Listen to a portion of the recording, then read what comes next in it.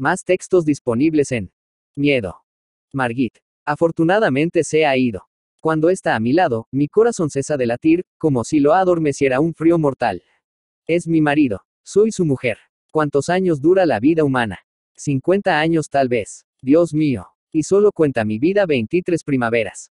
BNGT. A emotivo. A fe. De caballero, no sé lo que le falta. Procuro estar a su lado todo el día.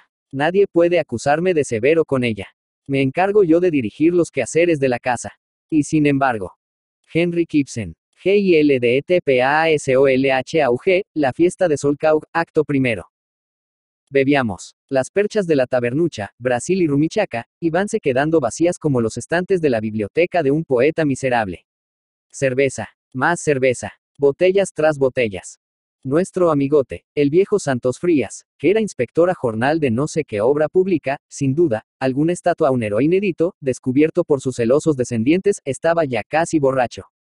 Hablaba hasta por los codos y dio en hacernos confidencias. Sobre cualquier tema que girara la charla, siempre Frías encontraba oportunidad de endilgarnos un comentario, siquiera, dolorosamente arrancado a su propia intimidad.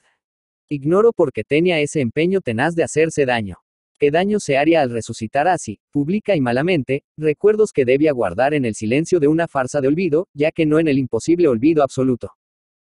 Por ello, cuando Mateo Alvarado nos hizo esa enfebrecida apología de las delicias hogareñas, de las alegrías del hombre casado, Santos Frías, anheloso de una nueva confidencia, nos lanzó de sopetón la pregunta: ¿a qué no saben ustedes por qué no me he casado yo? Cada quien auspiciaba una solución. Por esto, por lo otro, por lo demás ala.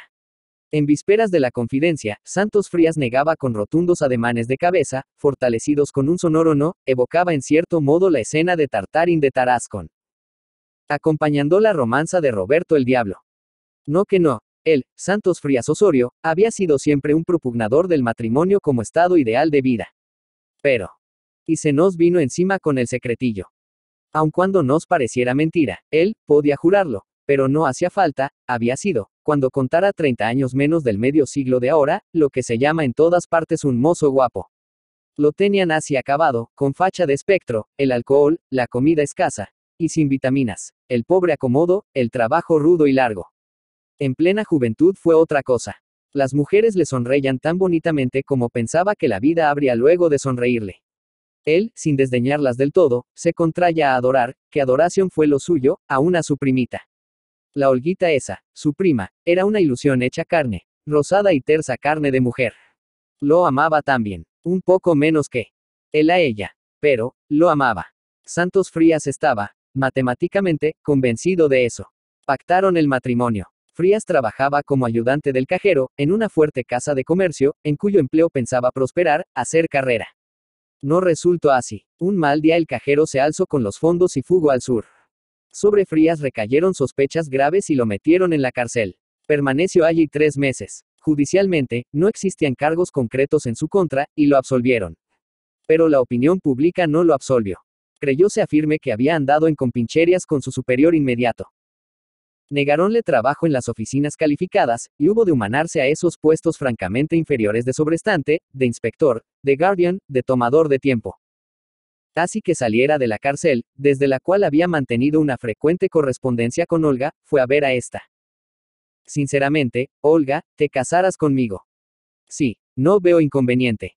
Creo que eres honrado. La cuestión está en que busques un empleo que, satisfaciendo tus aspiraciones, nos dé lo bastante para vivir así, medianamente, sin lujos, pero tampoco con angustias. Y entonces vino lo de las negativas de empleo. Y el aquel de humanarse. Él, el hijo del alférez Frías que peleó en Gatazo. Al medir su situación, el verdadero alcance de su situación, al comprender que no vibraban en él capacidades de triunfador, de dominador del éxito reacio, al saberse estigmatizado, marcado con hierro de humillación para siempre. Santos Frías tuvo miedo, un miedo horrible. Doy por seguro, concluya, hablando para nosotros, que, de haber insistido yo, Olga no se habría negado aún a casarse conmigo, a ligarse con grillete a mi grillete de condenado. Pero, me dio miedo. Miedo egoísta, lo confieso. No compasión de ella, sino temor por mí. Olga, ¿la conocéis? Sí, sin duda. Olga de Schmidt, la mujer del gerente de la casa alemana Schmidt y Wolf, era, y es, una mujer demasiado hermosa para que no la tentaran los hombres, desplegando delante de sus ojos codiciosos todo el aparato del lujo, de la molicie, de la material felicidad, en una palabra, que puede dar el dinero. Olga era demasiado femenina para resistir valientemente, al lado de un hombre a quien, poco a poco, hundida en las complicaciones de la existencia difícil y mezquina, iría dejando de amar. ¿Y qué hubiera entonces sucedido? Temblé al imaginármelo. Sentí horror por lo que iba a sufrir en lo futuro irremediablemente, el estrujón inevitable de mi honra, y preferí sufrir pasajeramente en lo que era entonces presente, el dulce presente ya ido. Olga no entendió bien mi gesto o, acaso, fingió no entenderlo. Luego, caso con el rico Schmidt, y puedo aseguraros que es dichosa.